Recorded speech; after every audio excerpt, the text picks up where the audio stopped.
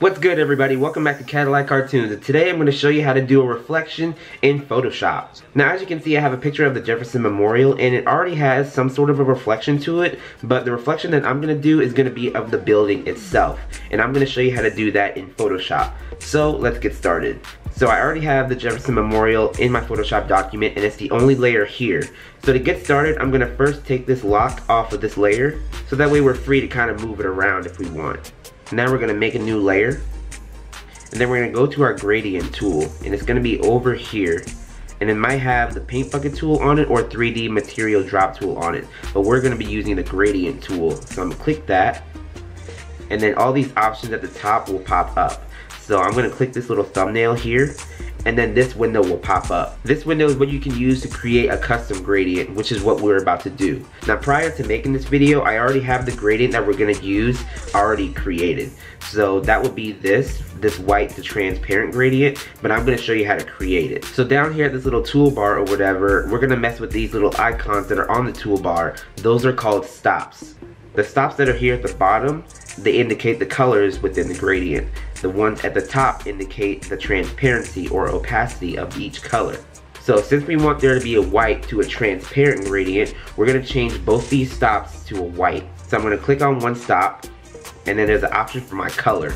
So we're going to click that, and we're going to move this to a white and hit OK. And we're going to do the same thing with this other one too. Make sure that's a white and hit OK. Okay, and now both stops are white. Now we gotta change the transparency of just one of them so that way it's a transparent gradient. So let's do this one. You can do that with either stop, it just has to be done to one of them. So we're gonna click this one, and then over here is the option for opacity. Right now the opacity is at 100, but we want it to be at a transparent gradient, so we want it to be at 0. So we're gonna quickly change that to 0. And now it's at 0%. And as you can see, this little toolbar shows us the opaque white to a transparent. So I already have it saved here, but to save it, all you gotta do is give it a name, and I'm gonna name it Transparent Gradient, and hit New. And then it'll pop up somewhere on the screen or save it in one of these folders, however you're gonna organize it. But to make it simple, I'm just gonna keep it right here, and then hit OK.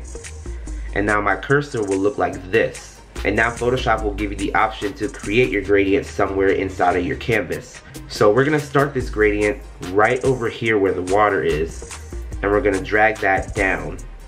And as you can see, I'm free to move this line to and from, but I'm gonna make that straight coming down. So to make it straight, all you gotta do is hold the Shift key and just drag it all the way to the bottom. And then lift up on your cursor, and then the gradient will look somewhat like this.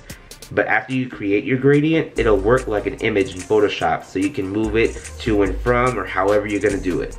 So let's go back to our regular move tool, and holding the Shift key again, we're gonna freely move this gradient down.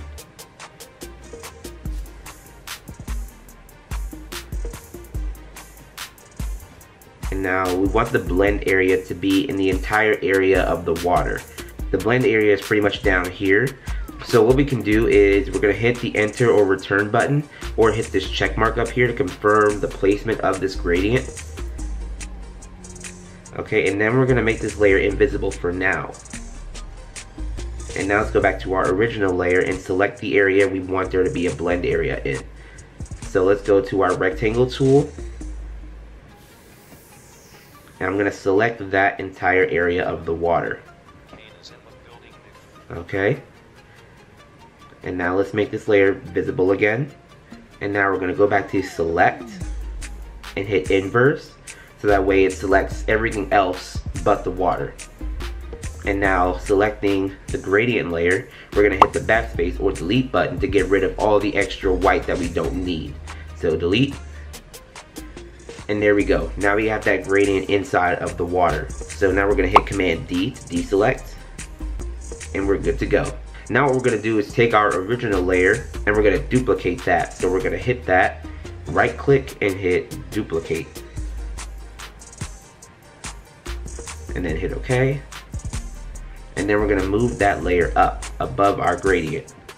And now holding the Alt key or the Option key, we're gonna move our cursor just below this layer, and then this icon will pop up. And when that icon pops up, we're gonna be creating a clipping mask layer, so that way this entire image will be just inside the gradient. So we're gonna click, and then the layer should look something like this. And you probably won't see a direct difference right yet, but what we are gonna do is take our top image layer, and we're gonna rotate that 180 degrees. And we're gonna hold the Shift key while we do that. And then we're just gonna be repositioning just this layer. So let's hit the check mark right quick. I'm just gonna lock this layer and the gradient layer, so that way I don't accidentally reposition or shift the wrong layer. So let's go back to this one. And using the down button, we can slowly shift it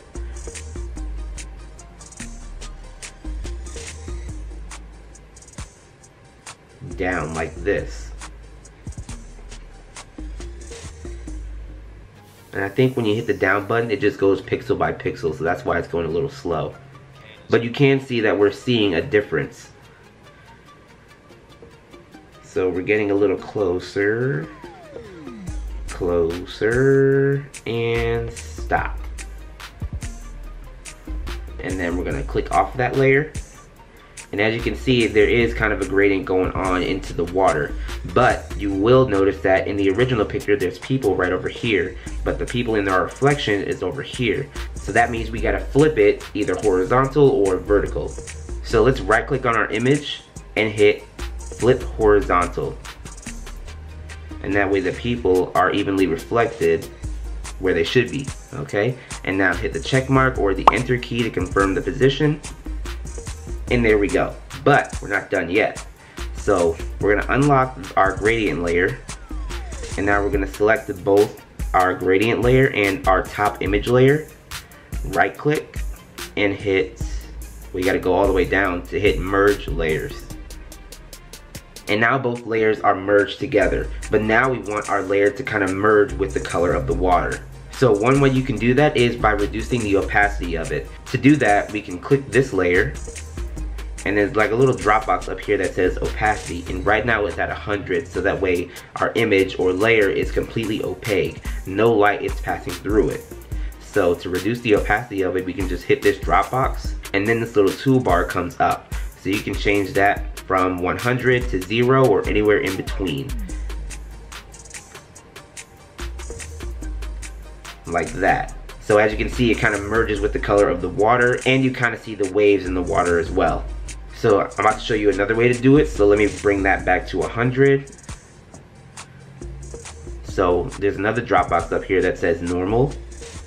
And here are all the different blending options. For this one, it's already at normal, so it would pretty much work the way a normal layer would work. So a good thing that Photoshop does is when you hover over each of these different blending options, it shows you automatically before you click on each of these different options. So here's darken, multiply, color burn, linear burn. I'm not going to sit here and explain each and every blending option there is, but you can just play around with some of these settings to see which one you like or which one you think would work for this picture. I think soft light would work for me because you see the colors of the Jefferson Memorial already. And if I hit soft light, it kind of merges with the color of the water. And at the same time, we see the waves too. So I'm going to use soft light. And that looks pretty good. So now what I'm going to do is keep that layer selected. I'm going to go all the way up to the top where it says filter. Then I'm going to go to blur. And then instead of going to Gaussian blur like I usually do, I'm going to go to motion blur. Because the water itself has some sort of a motion to it.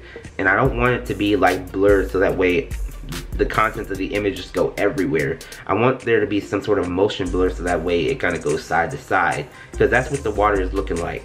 But now that motion blur pops up, I can move this little toolbar to and from to see how much of a blur I want there to be in our reflection. And just like I said, the blurring action is happening side to side, which is what I want to go for.